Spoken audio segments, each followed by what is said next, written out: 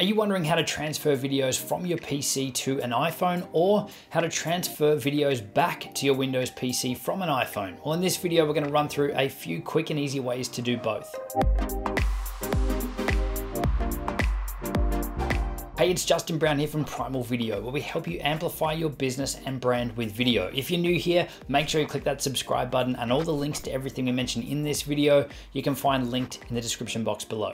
So let's jump into it. Now, whether you've shot your videos on your iPhone or iPad and you want to edit them on your PC, or you've got the footage saved from your camera on your Windows computer, but you want to edit them on your iPhone, the process to actually import or transfer the files between your PC and your iPhone or iPad is unfortunately not as seamless as you might hope. But the good news is that there are actually a few easy ways to do it. So in this video, we're going to run through the options that I'd recommend that'll have you covered no matter what your circumstances. Now, just a heads up that there are actually a couple of different options that we're going to cover off here, and you might find that one of them works particularly well with your workflow. So I definitely suggest sticking around to see all the different options available before you jump off and put it into action. Okay, so we're going to start off with getting your files off your phone or your iPad and onto your computer.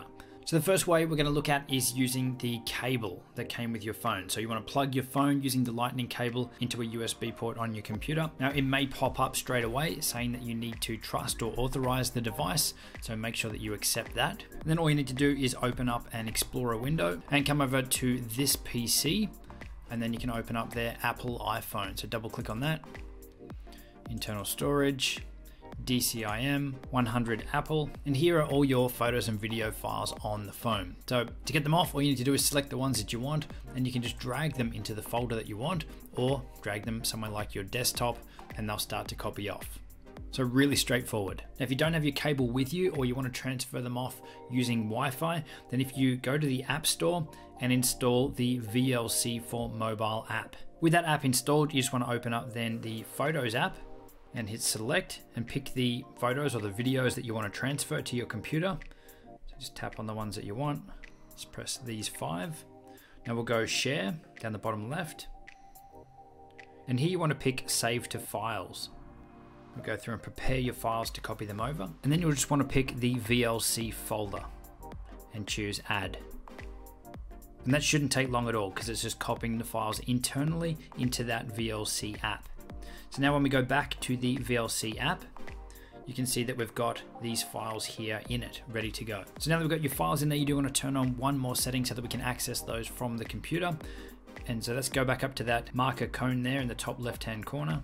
And make sure that sharing via Wi-Fi is selected. And you'll see that it's got a web address there, 192.168.86.23. That might be different depending on your actual network setup. But what you want to do is type out that web address into your desktop computer. Now, both your computer and your phone will need to be on the same network, but they don't necessarily need to be connected via Wi-Fi. So your computer, if it doesn't have Wi-Fi, this is still going to work as long as the two are connected to the same network. So if I open up my web browser, I will then type in that address, and that'll open up that app on our phone as a website where we can directly interact with our phone. And you see here we've got the option here to download those files that are in there. So then it's just a matter of picking the files that we want.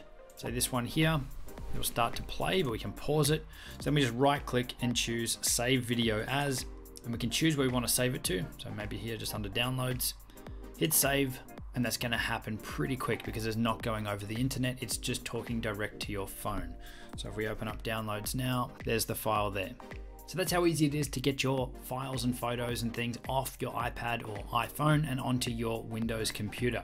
Now, to get the files back the other way, the process is pretty similar, but depending on the app that you want to use these files in, the process can be a little bit different. So the first method I'm going to show you is using iTunes. Now, for this method, you will need to have your phone connected to your computer again with the USB to Lightning cable that came with the phone. So once you've plugged in your phone, open up iTunes. Now you may need to grant access or give permission to your phone again to allow it to connect. And what you want to do is click this little picture of a phone here. Then you want to come down to file sharing, and you can see in here that we've got a heap of different apps, DJI Go, iMovie, Fonto, all of these apps here will have something to do with video or photo and editing and playback. So these apps here, you can actually directly import the files straight to those apps for use in it. So all you need to do is either pick the app that you want. So for us, we'll just pick iMovie. So you can either then drag and drop your files into this window, or you can click add file here. But our files are right here on the desktop. So let's just grab these files here and drag them over to this area. You can see when we let go, the files start copying over automatically. So this will work with any audio files, video files, or any photos or anything that you want to use in your iMovie app. So once the files are on the actual phone, we'll jump back over to the phone, open up iMovie, and then down the bottom left-hand corner, you'll see this download or import button. So press on that and then select iTunes down the bottom.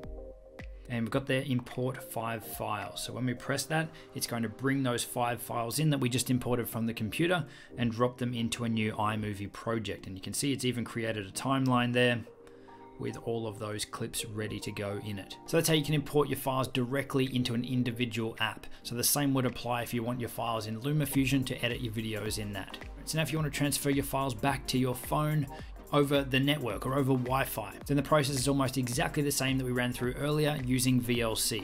So make sure that you got the VLC app installed on your phone. Open up VLC, click the little cone in the top left-hand corner, and make sure that sharing via Wi-Fi is enabled. And then over on your computer, you want to open up your web browser and type in that same number.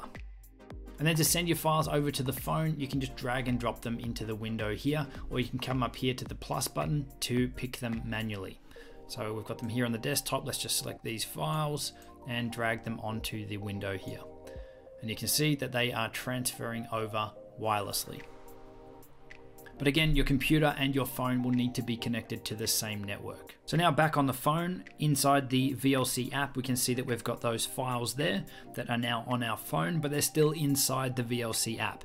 So in order to use them in any other app, we need to save them out. So if you press edit in the top right-hand corner, select all the files that you want to use there. You can just press select all at the top.